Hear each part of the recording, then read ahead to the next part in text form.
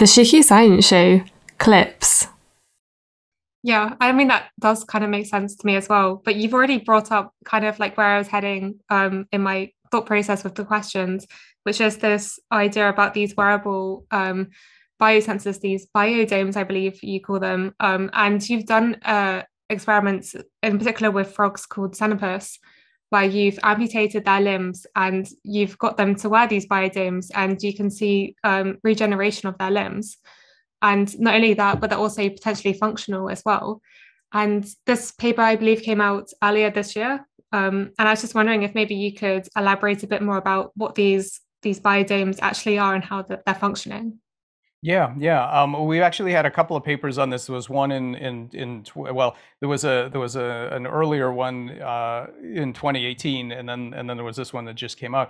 The idea is this: we are very interested in morphogenesis as a collective intelligence. So we're interested in not micromanaging the process and let's say 3D printing a bunch of stem cells into a very particular structure.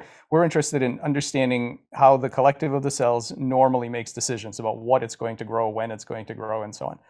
And so our strategy, what we think should be possible is if these hypotheses are correct, what should be possible is to find high level triggers that don't sort of babysit the process and try to control everything that needs to happen to make an organ, but actually just shift the set point for these cells and then let them do what they do best, which is to reduce error and to build to the set point. So activate that homeostatic process. So we started looking for these high level control structures, and I could tell you about others that we found by studying bioelectricity. So we make eyes and repairing brain defects and reprogram tumors. So we can talk about that separately. But for the leg thing, we basically found, and this was back in 2010. We published some work showing that you can induce tail regeneration. Now tails are cool because they have spinal cord and muscle and so on.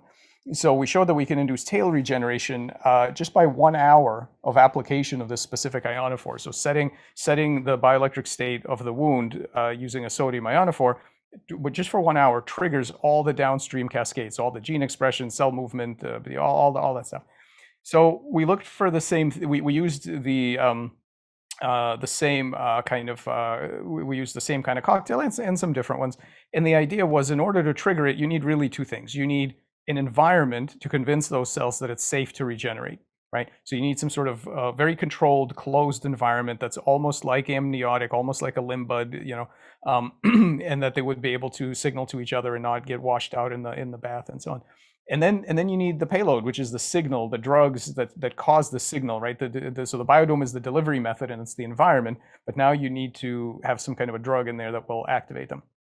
And so we're working on a variety of. But by the way, I have to do a disclosure. So David Kaplan and I are co-founders of a company called Morphoceuticals Inc. So Morphoceuticals is all about taking what we've learned in the frog and moving it into mammals. So we're doing experiments in mice now, and then hopefully clinical work at some point. So every I have to do that disclosure. There's a commercial interest here. So the idea is that David's group created the biodome. The biodome is filled with an aqueous gel that's made of silk, and that gel has various other drugs that we put in there. It's put on the amputation wound for 24 hours, just one day. That's it, 24 hours. And then you take it off and you don't touch the animals again, and the leg grows over a year and a half.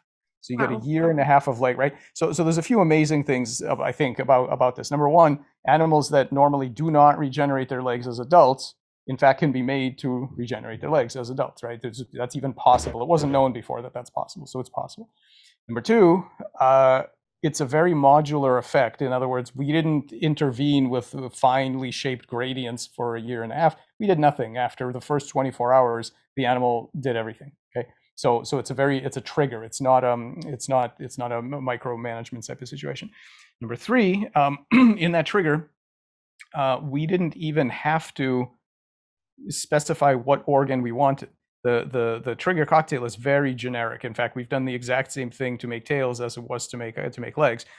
It's literally a make whatever belongs here signal. It's not make a leg. So you never get on a leg amputation, you never get an eye or a tumor or a tail or anything else. You always get what belongs to the leg.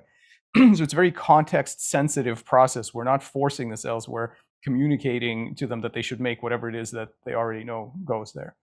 The last, and then the last kind of amazing thing about it is that this cocktail, that was the first one we tried. It wasn't cocktail 78 out of like 300 cocktails that we tried.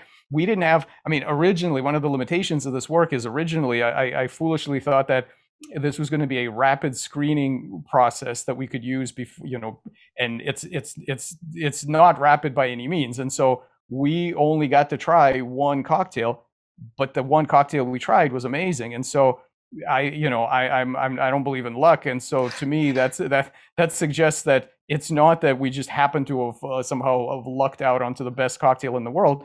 Once we optimize this thing, we're really going to see remarkable outcomes. This is our first guess at it. You know, this is just our first stab.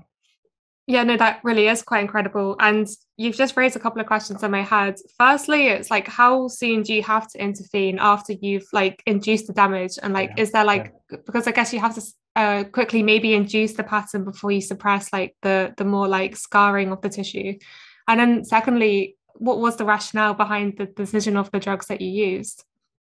Yeah, so I don't know when is the latest that you can do it. We don't know. In older work in the tail, we did investigate this, and we found out that even after the tail wound forms what for the frog is the equivalent of a wound, of a scar. So it's basically like this thick non-permissive epithelium. Even after that, it still works. I have a feeling that in mammals, what you would have to do is you would have to recut. So if somebody had a limb loss 10 years ago and everything's healed over, I think you're going to have to reopen the wound, then put on the biodome, and then go from there. That's my guess. We don't know, but that's what I think. The choice of drugs. So in previous work, we had done a few things. We had tested a couple of bioelectric interventions, which are kind of the thing my lab focuses on. We've also done progesterone. The 2018 paper was about progesterone. And that was because the postdoc at the time, Celia Herrera Rincon, wanted to go upstream and try to find something that triggers not only the right bioelectrical signal, but various other changes in the animal that might be pro-regenerative. So she went with progesterone, and that was shockingly effective. Right, the new cocktail, which is even better, has a number of ingredients, which again, not specifically bioelectric this time. Now we're doing a bunch of bioelectric stuff next, but this particular one had things like, you know, it had neurotrophic factors in it, and it had growth hormone, and it had retinoic acid, which is a positional information molecule for the limb, and it had kind of a resolvin, you know, so pro wound resolution kind of molecule, and so on. So it was kind of a mix of things that we thought would convince the cells that it's time to regenerate as opposed to scar. And yeah, it worked really well. And I mean, I can't wait to get to try all the different improvements that you can imagine right after the first trial. Yeah, for sure. And I think you already sort of mentioned it, but as you say, you have the bioreactor on for 24 hours, and then it takes like a year for it to regrow the limb. And so in terms of scalability, it's quite hard to maybe, I guess, scale up and try different interventions. But I guess given the remarkable result from your first approach, then that, I guess, gives a lot of promise for identifying better combinations as well. Yeah. I mean, at this point, we're in mice now. We're doing it in mice now. I think there's probably not. If resources were unlimited, there's still frog things to be done. But given how long that takes and limited resources, we're just going for mice at this point. Which also take a little bit of time. I mean, in the end, in terms of clinical kind of import, look.